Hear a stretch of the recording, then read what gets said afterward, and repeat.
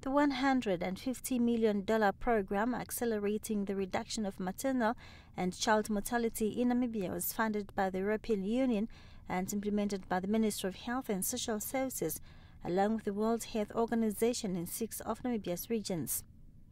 It was aimed at addressing challenges faced by the country in achieving its maternal and child health goals. It did this through constructing maternity homes in the regions, bringing pregnant women closer to health facilities and professionals.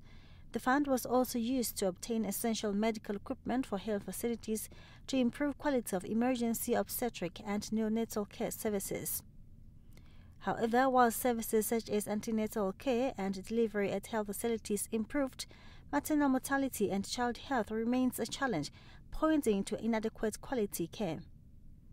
How we can improve the quality of care when bringing the women to the facilities, making sure when they're coming to the facilities, the quality of care it's really enhanced.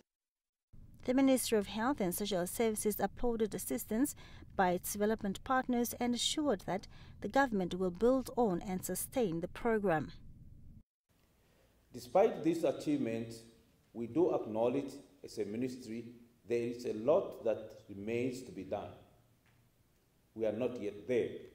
Indeed, the assessment of emergency obstetric and neonatal care in all public hospitals, health centers and some clinics drew our attention to this unfinished agenda. The European Union head of the development section assigned to Namibia, Marcus Theobald, stated that Namibia has been among the countries enjoying priority from the EU and said it has committed to work with Namibia to help address the country's developmental issues.